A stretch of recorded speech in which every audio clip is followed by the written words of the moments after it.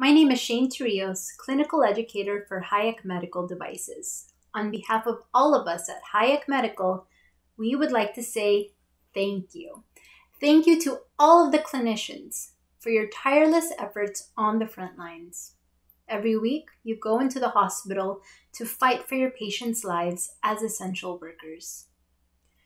As clinicians, we not only want to save lives, but ultimately improve the quality of a patient's life. How could we do this?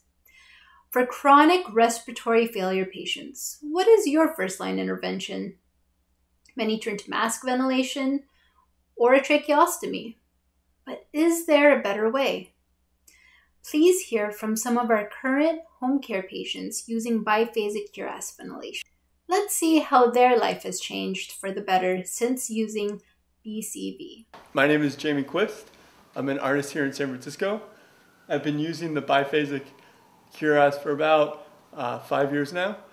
Before I had the Biphasic Cuirass, I was trached for about 6 years. So I've had health problems all my life, mainly with my lungs.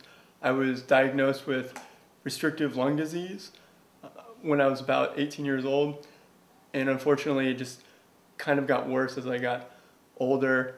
Cynthia Cooper, and I was diagnosed with desmond-related myotubular myopathy.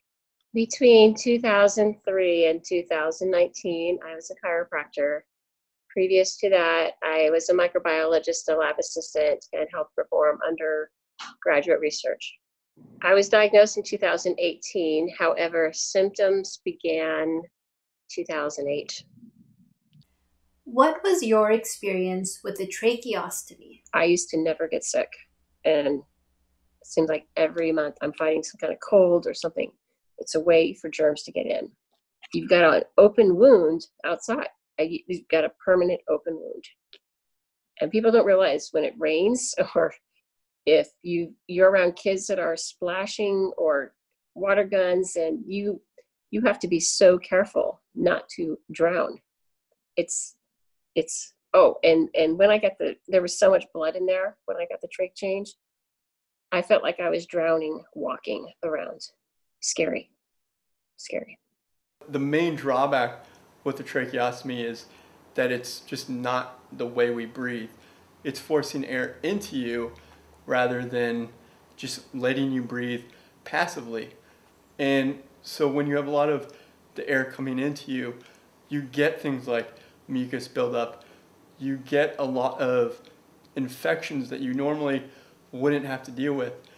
And so over this about 6-year period that I had the trach, I was dealing a lot with pneumonias. I was dealing a lot with just small infections of the incision site and just the daily wear and tear of it.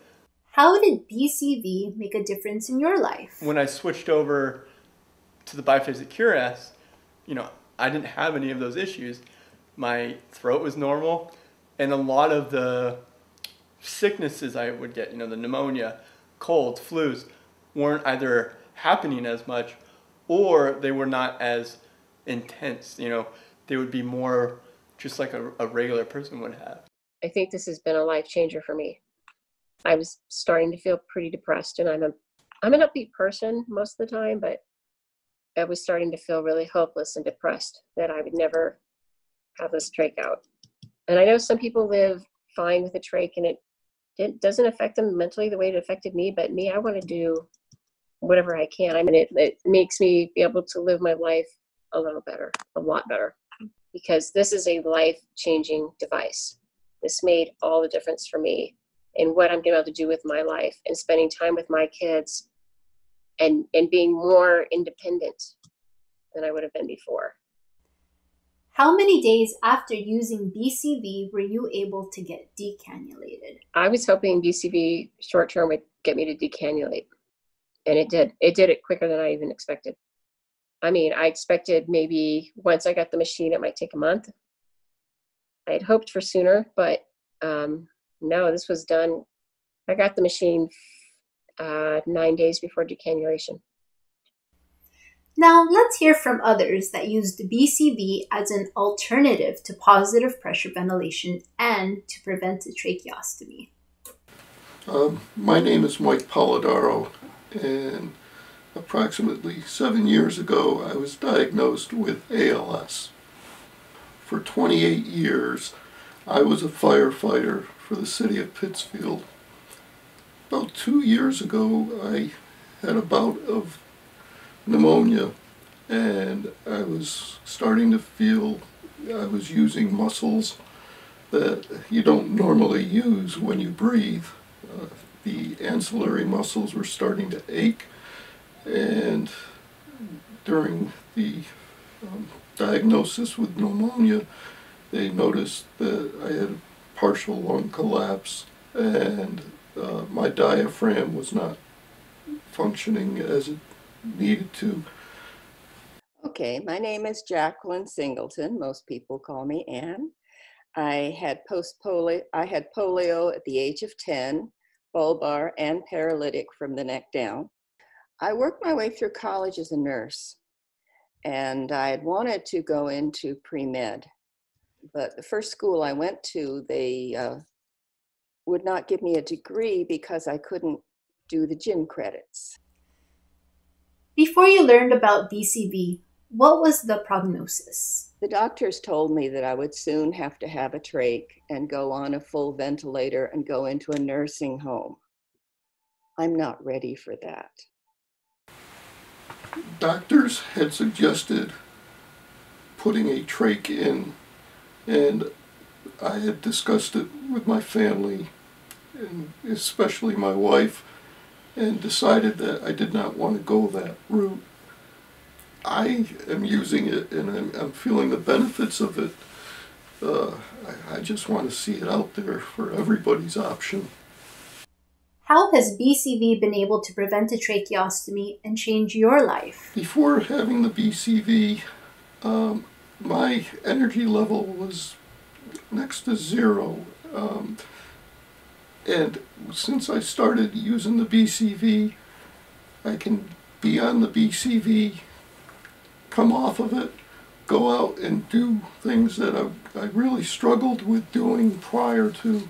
Now my level of energy keeps me going for a little bit longer than before, and I'm doing some things that I didn't think I'd be able to do anymore. So having the BCV available eliminates the need for me to have a trach. So I am fortunate that this is going to prolong my ability to be around and still maintain a level of comfort. But your device gave me back my life.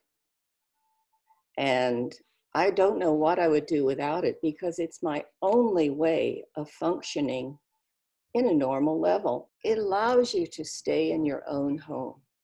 It allows you to lead a normal type life. True, I will never be able to do everything I would like to do anymore, but I have a very full life. I can do almost anything that, within reason, that I like to do. And so it's really given me back my life. I'm not in a nursing home being sedated with a trach and a ventilator, waiting for other people to take care of me. I can do it myself. This little old lady can still do an awful lot. And we're not ready to be pushed off into a nursing home or something like that for a very long time. Lastly, I'd like to share with you a case that's near to my heart. I received a phone call from the family members of Mr. Stephen Lufkin, who was a 52-year-old male with limb-onset ALS that progressed to quadriparesis and respiratory failure, requiring non-invasive positive pressure ventilation 24/7. When I met him, he had a vital capacity of 16% of his predicted value, and his amyotrophic lateral sclerosis functional rating scale measured 9. He declined a tracheostomy due to caregiver burden. However, he did agree to biphasic cuirass ventilation. At the time, he was told that he only had months to live, and that was in October of 2018. He used the biphasic mode and the secretion clearance mode for 1 to 2 hours twice a day, which allowed him mask-free time with his family and friends. As a result of his positive fighting spirit, the diligent care of his family, and the BCV, instead of months, he was able to buy 2 more years with his family and lived until October of 2020. There is a better way. We can help our patients have a better quality of life. And we can make a difference in the lives of our chronic respiratory failure patients at home. Try BCV first. You may not have to do anything second.